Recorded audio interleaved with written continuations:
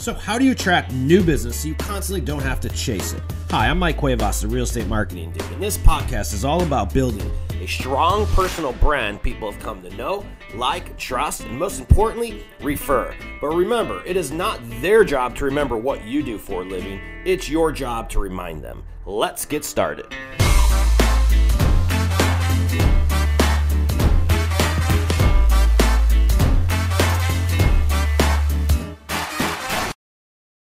What's up, ladies and gentlemen? Welcome to another episode of the Real Estate Marketing Dude podcast. Holy shift. What the hell is going on? We got a lot to chat about today. And, we're seeing it. I mean, I'm seeing it in every aspect. So lots of in the mortgage side. I know a lot of the mortgage brokers are hurting right now. Things have gone a lot slower. Not as bad as for real estate agents, but folks, this isn't that bad in general. If this is your first shift, well, welcome. Welcome to it. Take notes and learn a lot because the shifts are sometimes a blessing in disguise.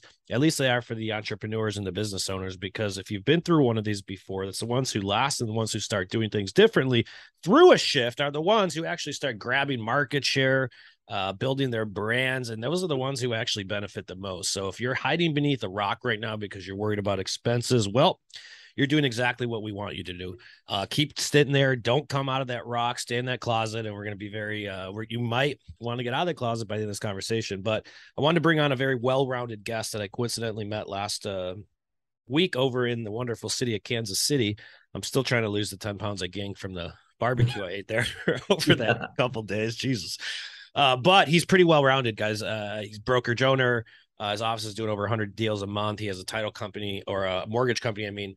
And he's could see everything. He's been here before. He understands the shift. And if you want to take notes on anything, you're going to take notes from this guy. So without further ado, let's go ahead and introduce our guest, Mr. Phil Duke. What's up, dude? Yeah, man, I'm excited about this. Certainly a hot topic in my arena, and hopefully we can share some nuggets that'll help some folks through this time, because there's really nothing to be afraid about. So, yeah, I agree. Why don't you tell everyone where you're at? Who the hell are you? Give us a quick little brief rundown, and I got all kinds of questions for you.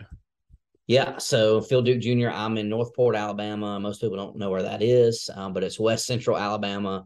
Tuscaloosa, Alabama is on the other side of the river from us here. That's where the University of Alabama is. We're a pretty good football team for a couple of years now. So we're here in a relatively small market. And, I was one of those people that got in the business at a time when the market was on fire back in 06.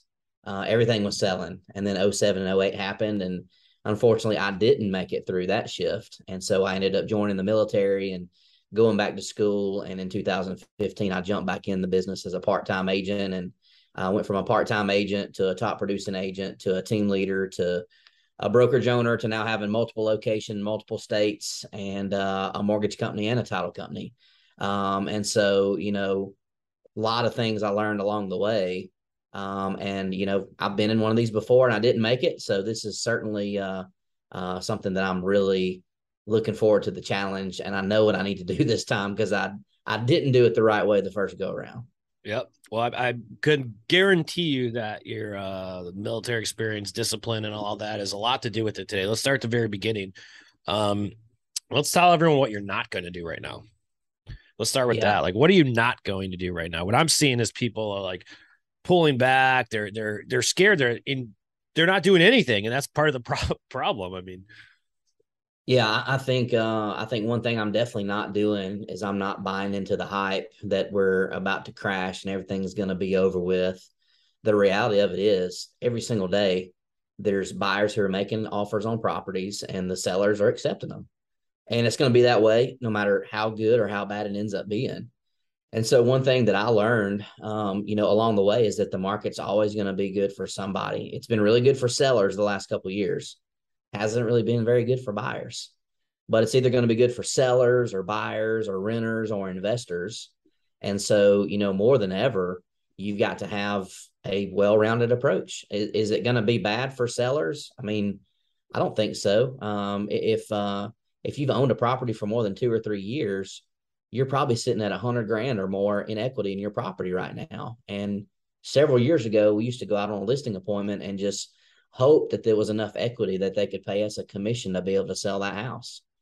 So if unemployment does go up and people start moving to areas where cost of living is down and they need to sell, they've got equity in their houses right now that they didn't have in '08 and '09 and 2010.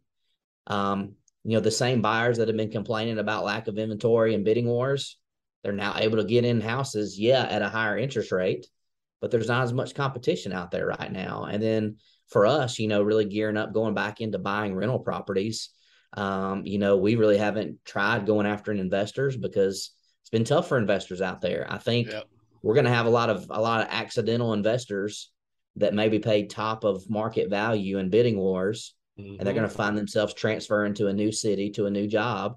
And even though they don't want to be a landlord, they're going to need somebody to manage that rental property. So we're even gearing up to kind of shift that direction too. So we're going to pivot, and it's going to be good for somebody, and we're just going to adapt, and we're also going to market more. That's a big thing we've been talking with our agents about.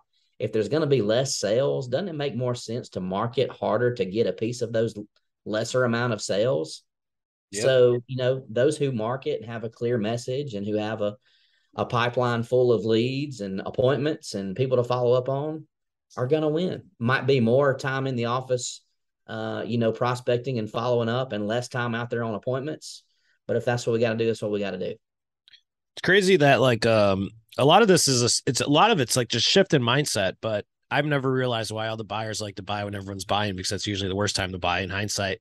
But then and that's just a quick easy shift, that folks can have. And you have to know how to.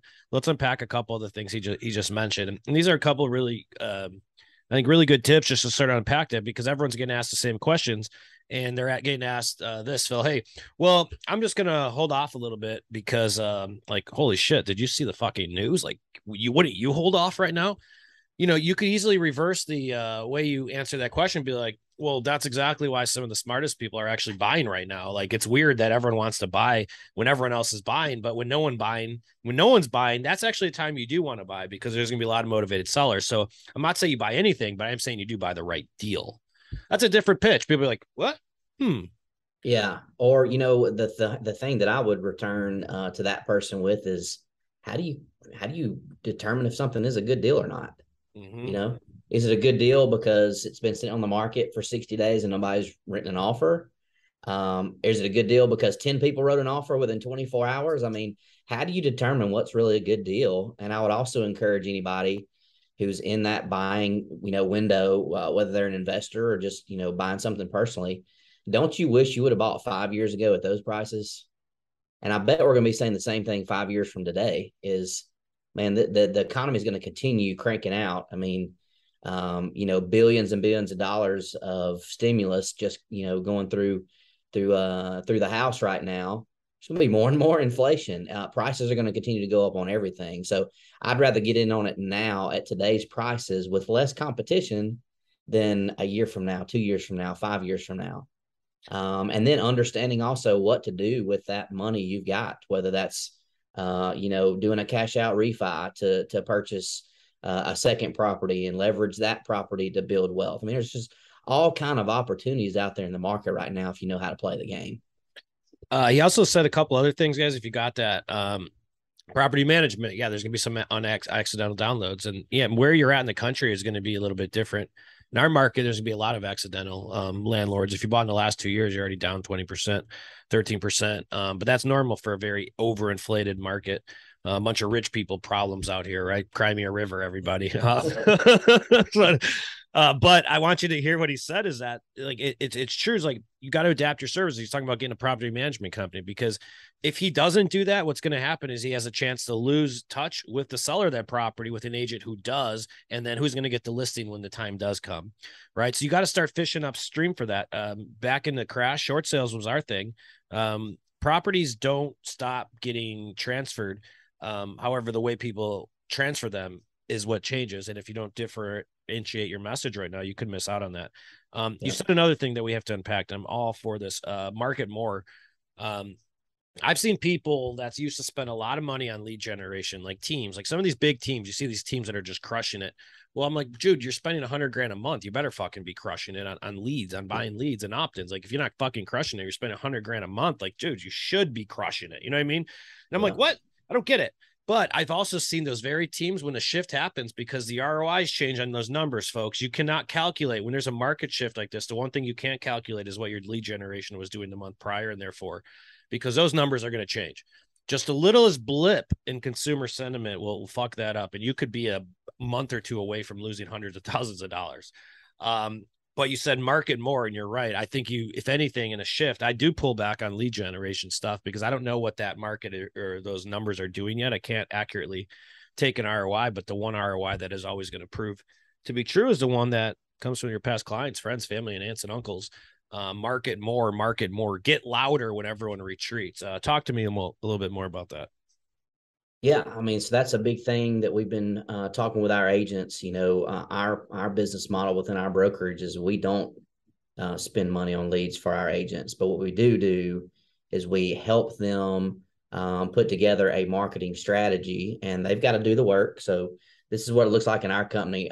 Tuesday mornings, every other Tuesday morning, we do a 6 a.m. Okay, I didn't say that wrong. 6 a.m.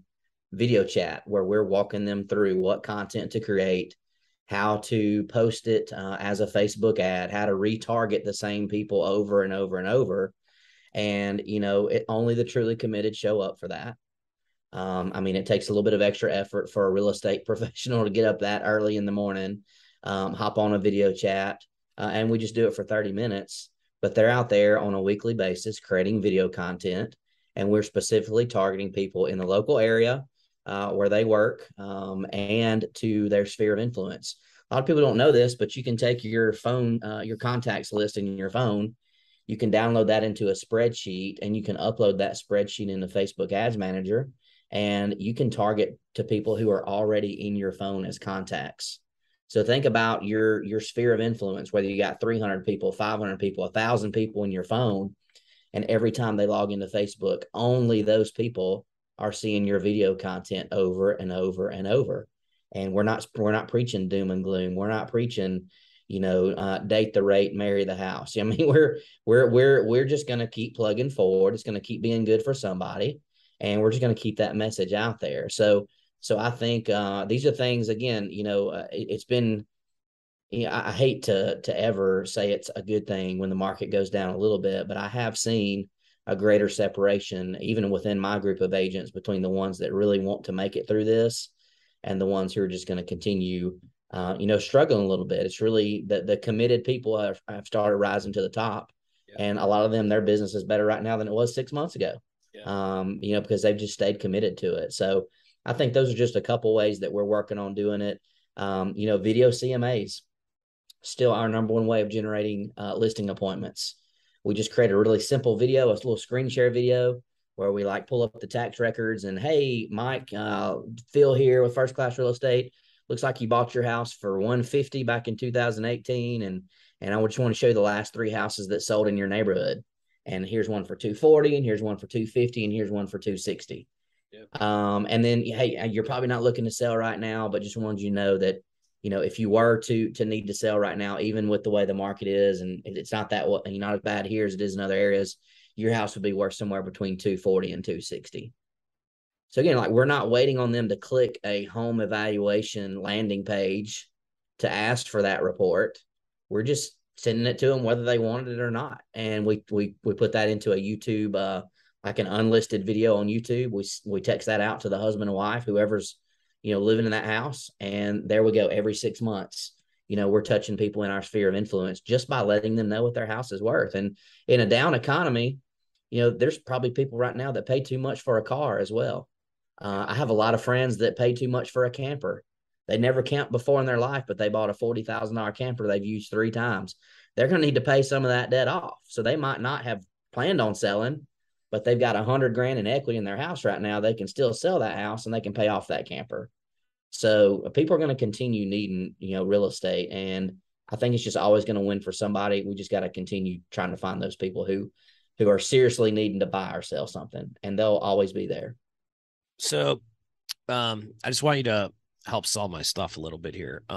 So why video though? Like why video? It doesn't work, I thought. Yeah, I mean, video is the game changer. You can only be. I mean, even if you were going to come in on today's a Monday. If you were to come in on Monday and crank out cold calls for 8 hours, there's only so many people you can talk to in an 8 hour period, and less people are even answering the phones anymore. I mean, all Yeah. these robocalls and spam and all that kind of stuff. But you record one video a week, and you put that in a $5 a day ad on Facebook, and you've got video playing for you constantly.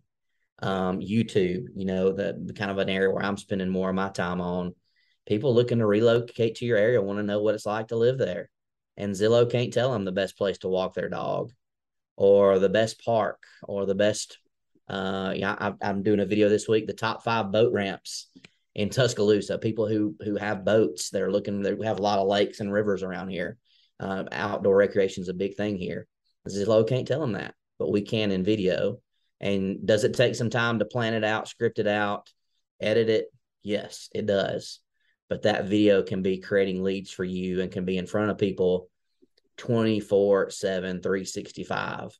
So I Yep. really can't think of a more valuable tool than that. Yeah, you can do it with a Facebook ad, and it's okay to have your picture on there and have a picture of your business card or whatever. But video just connects on so much of a deeper level, and that's what people want to see. When I'm looking up how to do something, I'm YouTubing it. YouTube is my number one go to. So, we need to take those same approaches to what we do in the real estate world. Agreed. And we'll take a 15-second commercial break here. You could get your videos scripted, edited, and distributed at realestatemarketingdude.com. We will help you, tell you what to say. We'll be in the room with you. And then we even help you distribute it, whether you want to run ads, put it to your YouTube channel, whatever it is. You don't need more leads. You need more dudes. Back to our regular message. I love it, man. I love he said this is so funny. Like, please never say date the rate, marry the house, guys. Like, I'm gonna shoot someone if they say that again. Like, I can't Yeah, stand that. I hate it. I hate it. Date the rate, marry the house. Dude, shoot the messenger. Don't copy that. Like, stop. I hate it. It was so annoying. So yeah, annoying when I saw that stuff. Most people didn't even know what that meant. Like consumers, by the way. Only like the real estate industry knew what they meant. A lot of people didn't understand that. But that yeah, thing went viral, and that's so funny you said that. Folks, create videos. It's more impactful. It's the most impactful way to communicate. 90% of communication is done through tonality and body language, which can only be done through video. That's why people don't get you out of your head. And if you farm them with video content, they'll start associating your name with whatever your name is associated with. It's that simple. Farm your friends and family and Facebook friends. Talk to me about the mortgage side and what's going on there, because we have a lot of lenders that listen to the show as well. And what should they be doing right now? yeah. What are you guys doing? Well, to be honest with you, I mean, it's very similar. I mean, that's a great thing about being in the industry I'm in is the same things we're doing. Our real estate company is exactly what we're doing for our mortgage business as well. Mortgage professionals have been able to get away with just showing up at sales meetings, dropping off donuts, commenting on Facebook. How awesome that new vehicle was that you bought, or how pretty the view is at the beach when you're on vacation, and mortgage applications are down. And so what we're doing with our mortgage business, very similar on the real estate side of things, is we are creating video funnels, and we're generating our own buyers and not just depending on real estate agents to provide us with ready, willing, and able buyer applicants. So has it slowed down? Yes, it has. But again, we can just sit around and wait and hope that it Yeah. changes and keep waiting on referrals to come in from agents, or we can go out there and hunt our own business down. And when we get that business, we get a good approval that comes through, and we got an applicant that's ready to go. Well, now we can figure out which agent we want to send that person to, and we can kind of pick and choose which agents we want to work with. And we like working with agents that are doing the same kind of stuff we are. Yeah. I think our agents like working with mortgage lenders who are also out there generating their own leads as well, not just waiting on a handout from one of the You agents. mean the mortgage So vampires where they just take? They're like, hey, got any yeah, leads for me? Hey, by the way, I got tickets for a Cubs game tonight in case you want to roll. yeah. I mean, It's, yeah, that's honestly, I mean, to be honest, that's the main reason why I wanted to get in the mortgage business, because I was like, as real estate professionals, we're the ones doing all the hard work. Now that I'm in it, there is more that goes on behind the scenes, yeah. obviously. But if you can generate the leads, you can figure out the processing and the underwriting and the closing and the fun, all that kind of stuff. And It's the so I just felt like, man, same marketing plan as a real estate agent. yeah, it's exactly the same. It's exactly the same marketing. You can literally do the same message. Our marketing doesn't have anything to do with rates. It doesn't have anything to do with what's going on in the economy. We put out a view magnet video. Top 5 reasons to live in whatever town we want to do, and then just a couple tips that are going to help them throughout their mortgage process. And then hey, click here to see which loan programs you might qualify for. Really, really simple. It's just mind blowing to me that so many in the mortgage business are just waiting on agents to just send them a referral, and not going out and generate their own business. They got hundreds of applicants that have applied, but they're not taking time to go through that database and see, who might be ready right now, who did end up buying, retargeting that database. And so those are the kind of things that I think are going to have to become a normal part of any mortgage lender's arsenal. Yeah. And we're lucky here that we know how to do it on the real estate side of things. So we're just doing the exact same thing with our lending team. Right. In Um, your market too. My guess is that, and I'm not saying anything about the South. All right. I'm not saying anything about the South, but I think you're pretty technologically advanced for the South. Yeah, I would agree. Yeah. It's we have people in our area that request for us to come by and show them how to do things, just setting up their CRM, just basic stuff like that you would think is just normal everyday. People would just know how to do it if they're in the mortgage business or in the real estate business. Yep. But yeah, we're taking, everybody else, people around town, they're still spending $2,500 a month per billboard. You can't scale that, You're you know? spending $5 a day on ads to get the same Yeah. results. Yeah. We're spending $140 in a month getting the same results as what's taking them, $5,000 a month with 2 billboards that Yeah. they can't even track and verify where those leads came from. So Yep. it is just kind of mind blowing to me. So I would just say, to anybody that's listening to this, watching this, those who learn how to market, particularly digitally market, video marketing, you're going to win in this market. Everybody else is going to get left behind. It's going to be extremely expensive for them to continue marketing the way they are. And so if you will commit to learning this digital marketing, this video marketing way of doing business, number one, you're going to save money right away, but you're also going to get probably a better result than those who are spending far more. And they're not going to be able to spend that much. And what happens when the billboards go away? Will they remember you 6 months from now if you're not on a billboard anymore? I don't know. I don't think so. I think we forget them. No, But if everyone we got forgets. videos playing every week, one video a week can change the game for you. Doesn't have to be, if you can do one video a day, that'd be great. That'd be something to work toward. But if you're kind of new at this, you're kind of looking for something to do, one video a week in a Facebook campaign can really be a game changer for you.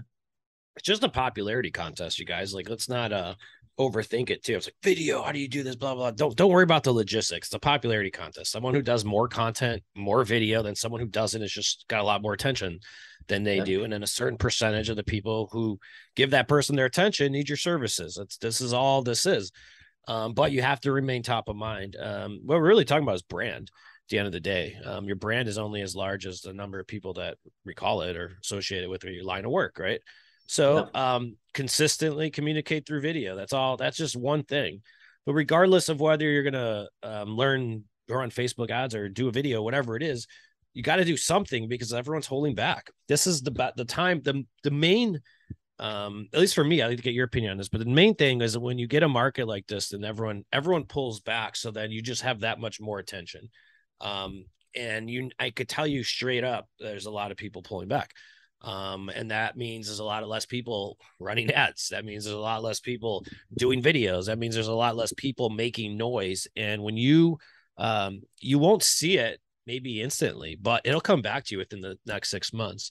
And I think that's a lot of the risk. Think back at COVID. You remember the people in COVID One of the guys that was on stage with us, I believe, he started in COVID, right? That's when he started his TikToks and all that because he didn't know what else to do. Now he could have sat there and did nothing, but he took time because he had nothing else to do. Start shooting videos, and nobody's got like 1 million followers or some shit now on TikTok, and he's crushing it. Yeah, you got to show up, man.